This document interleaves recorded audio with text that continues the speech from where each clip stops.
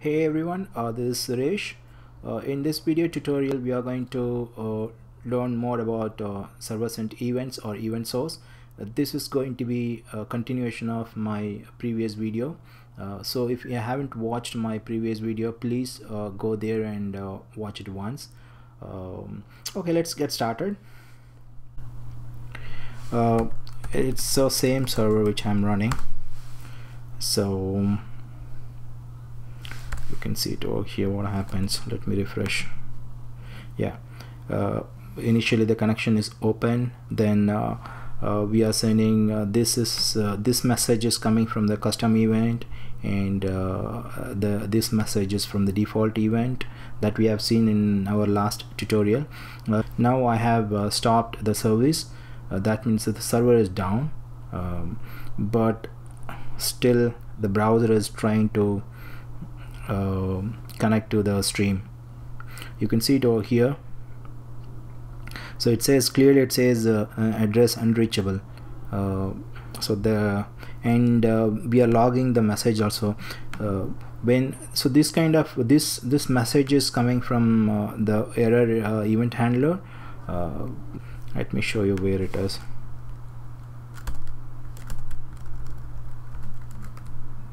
You can see it over here. So whenever the source has some error, this event handler is going to be driven or going to be called. That's what we are printing it over there. So every 3 seconds approximately it's going to make a call. This is going to be a network call. Okay, so you can see it over here. See, the stream.js is requested in every 3 seconds. Now you can control this one, okay, from the server side. So there is a way to control this one. So go to your stream or the data file, okay, and you can add the retry milliseconds. Okay, so if I add 5000, the browser will start retry in every 5 seconds. Okay, so let me add a 10 so that we can see the difference.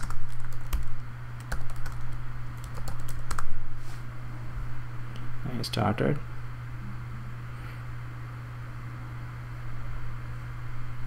See, now everything is fine. You get the data. Let me stop. See, it takes time. It would retry after 10 seconds. See, that's what happening. You can control the retry time from the server by adding this retry key value pair in your data stream. Now when it starts, okay, see, now the server is started, right? When it starts, data comes, and there will be one request, stream.js. Okay, if it finds the data, then that's it. It stops. Then the connection is open and the data transfer happens. Okay, now if you look at it, you may not know, or what was the data the browser received before the connection was lost. To solve that, we have something called ID. So what you can do here, so you can stitch an ID to your data stream all the time. For example, maybe I'll put it as 14. Okay, so what happens, this data stream would have ID 14. This is the 14th message, okay, for example, and you can, so now I have just started the server, and you can go here. Everything is fine. Data is being streamed. Network request, yeah, there was only one request, one stream.js request. Everything seems to be fine. Now what I'm going to do here, data is still flowing, right? The server is down. Okay, the server is down. So now you can assume that the server is down after sending the 14th message. Okay, and you go to your browser. It keeps on polling to get the response for the stream.js. You can see that there will be a network request happens in every 10 seconds. So that's what we have added. If you click on this one, you can see one more thing here. There's an extra field which comes if you have ID in your data stream.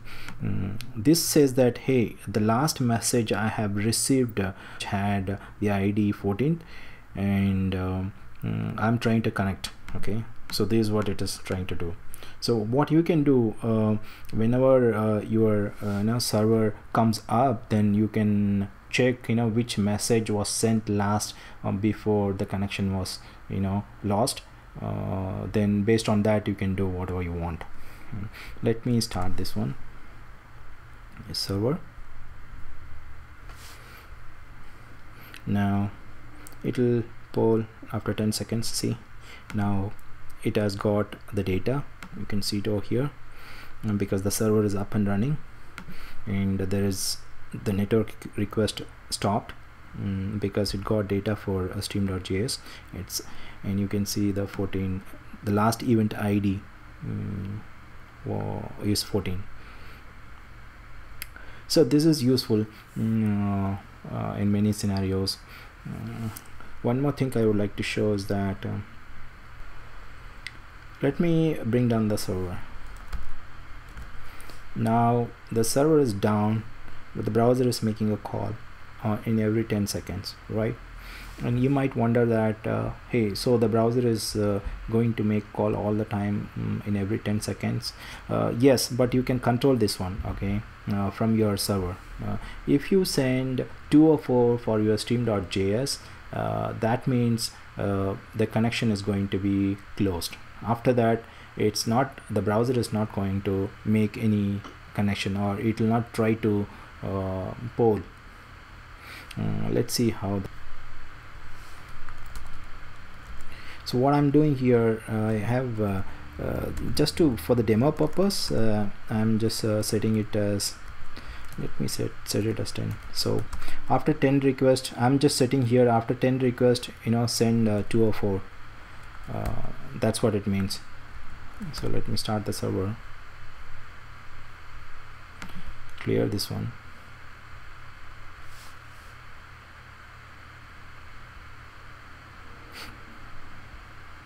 Okay, data has come. See, after 10 requests it will stop, irrespective of whether the server is down or up. See, it stopped. And you can see that after 10 it got the data, and you can see it's 204. That's it. There won't be any more request going from your browser. That's it. This is the last one. Okay, so you can stop the browser polling by sending 204 with a stream file. Please subscribe to my channel, and leave your comments if you have any. See you again.